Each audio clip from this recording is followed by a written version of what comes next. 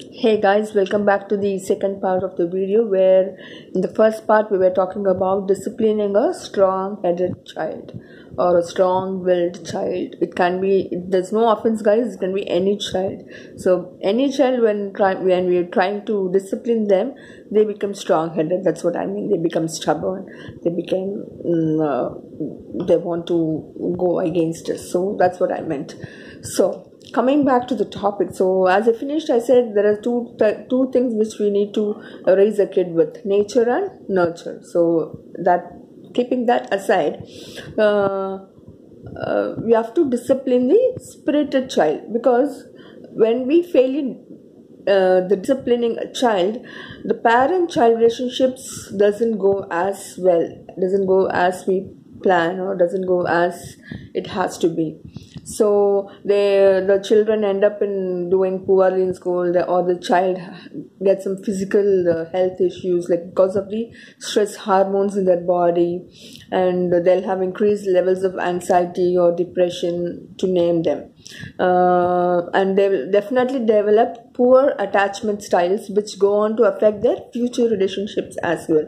So how do we do this? It's not a very tough thing as well. Okay, so without breaking this, without breaking the child's spirit, without hurting them a lot, we need to do this.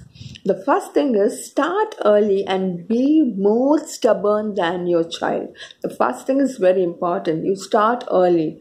You can't go and start disciplining your 10-year-old child. You have to start from the beginning. Yeah, start early, as early, maybe even when they are months, when they are 1 year, because 1 year is the age where they can understand us. So start right from the age of 1. So start early and be more stubborn than your child. I'm just highlighting this a lot because we have to be more stubborn than our children. So regardless of whether you don't have a strong willing child, or the child is okay with you, or whatever it is, it can be any child, please be stubborn than your child, whatever it is.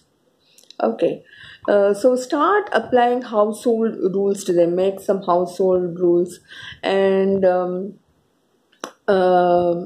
like when the child comes and plays with the daddy's laptop, be strong and say to your child, "No, thank you. Daddy's laptop is not a toy for you to play."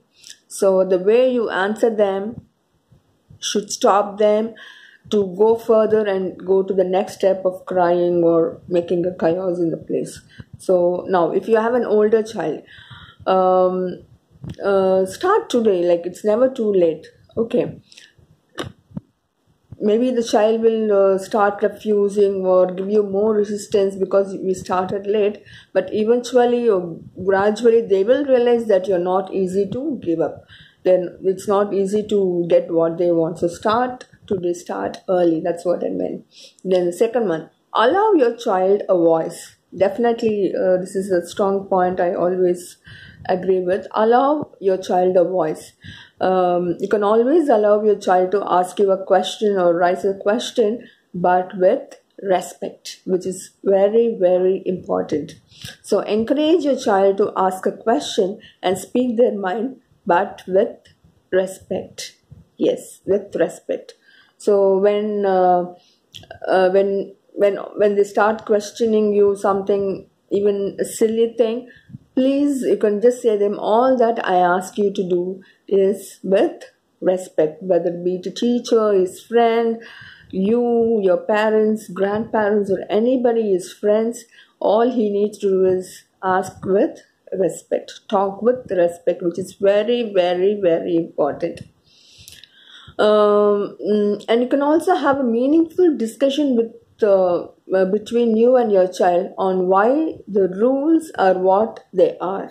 You can have a household rules, as you said earlier, like taking up the bed once they get up, picking up their glass after they drink their booze or anything, put it in the sink, wash it and keep, pack their lunch bags, or make some set of rules which it is applicable. And you can have a meaningful discussion with your children because it means the rules are for what they have been formed. This is the thing. And the third one is model what you want to see.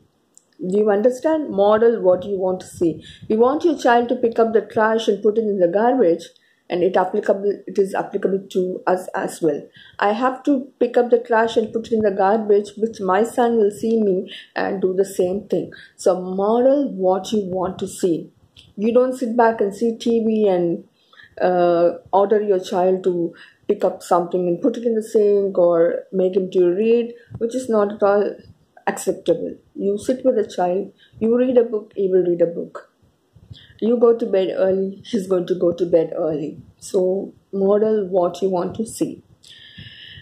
And all these things, these three things, will come under something called holistic discipline. Because holistic discipline is something which is not only is applicable for a child, it's applicable for the entire family, the husband, wife, the children, or the grandparents, or anybody who is at house. So this is applicable to the whole family, because when the whole family does it, the child also does it with interest, and make it happy, make it creative, appreciate the child, give him a hug and kiss, because say I love you to him or her whenever it is possible. Give a hug and kiss.